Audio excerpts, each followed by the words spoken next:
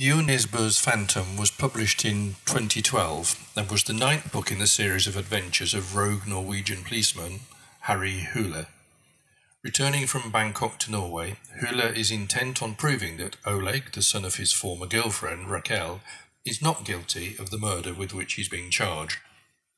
As usual, the plot involves corrupt policemen, underworld Mr. Biggs, and a twisty, turny plot that Nesbo uses to manipulate our sympathies. Translated from Norwegian by the author's usual translator, the prose has its typical clunky effect. The problem with translating is that when you come across a phrase in the original that, when translated into English, seems a little odd, it's often difficult to know whether that was the author's intention or not. So, for example, Nesbo writes, "But when he went back to the front door, the boy had hopped it." The phrase "hopped it" reeks of the 1950s and is given to us as representing the thought of a policeman in 2012. Does Nesbo want this slightly dated turn of phrase to represent this policeman? Or is it an attempt by the translator to be a bit casual and informal, rather than using a simple expression like "run off" or even "legged it"? If nothing else, if I were Nesbo, I'd wonder whether my American readers would understand the usage. As in most of his previous books, Nesbo's tactic in Phantom is to set several hairs running and organise the plot so that they all arrive at the finishing line together.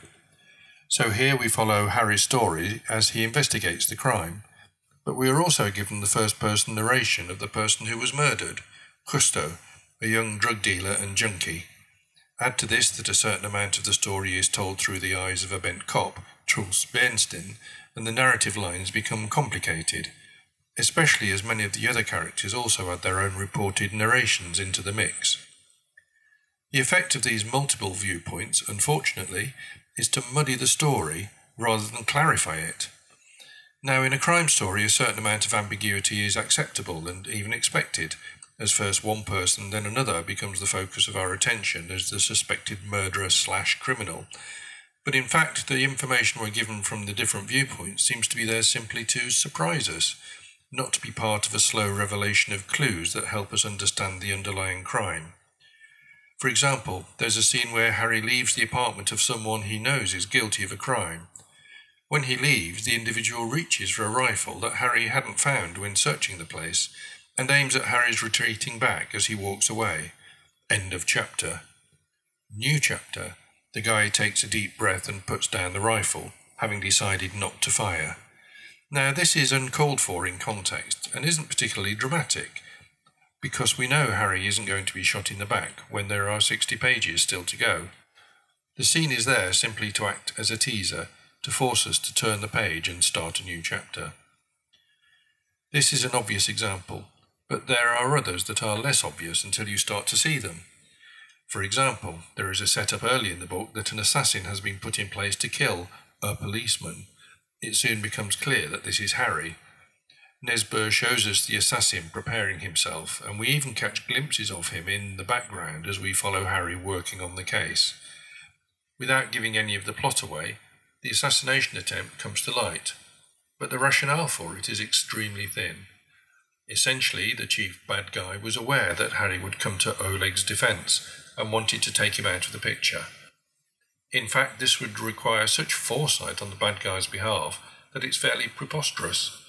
But tactically, for Nesbo, it's a way of adding some tension into the first half of the story, while Harry is re-acclimatising himself to Norway and starting his investigation.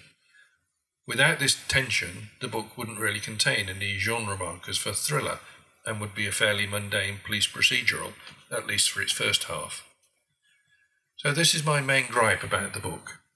Nesbo's focus seems split. As in the previous books, he develops Harry Hule's character as addictive, intelligent, even cunning, stubborn, and enthralled to Raquel, the love of his life.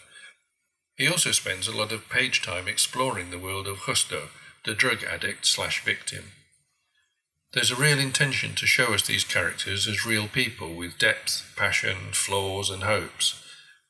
On the other hand, he's writing for an audience that expects a certain number of thriller buttons to be pushed.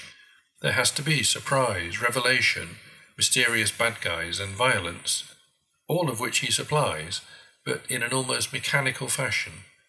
The plot events whir like cogs and bring us to a resolution, but it's as if the two sides of the story don't quite fit together. The cogs don't mesh.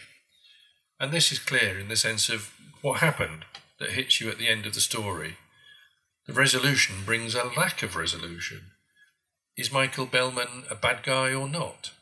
What part did the character Dubai play in the story? Why did we spend so much time with Tord Schultz at the beginning of the book when he disappears so rapidly afterwards?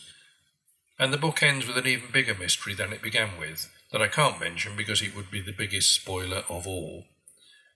Nesbo is extremely popular, and rightly so. His earlier books had prodigious bad guys, well-tooled plots, and a character in Harry Hule who suffered physically and psychologically for our enjoyment. In Phantom, the plotting tactics he's used before, concealing real identities from the reader, revealing backstory bit by bit to explain the present narrative, using interesting killing tools, punishing his hero, have tipped over the edge into self-parody. He's certainly pushing the envelope of what he does as a writer, but this time it's at the expense of coherence, and in the end, enjoyment. Thanks for watching. There'll be new videos every Monday. It would be great if you could subscribe and hit the notification bell to learn when new videos are online, and hit like if you enjoyed it. Thanks again.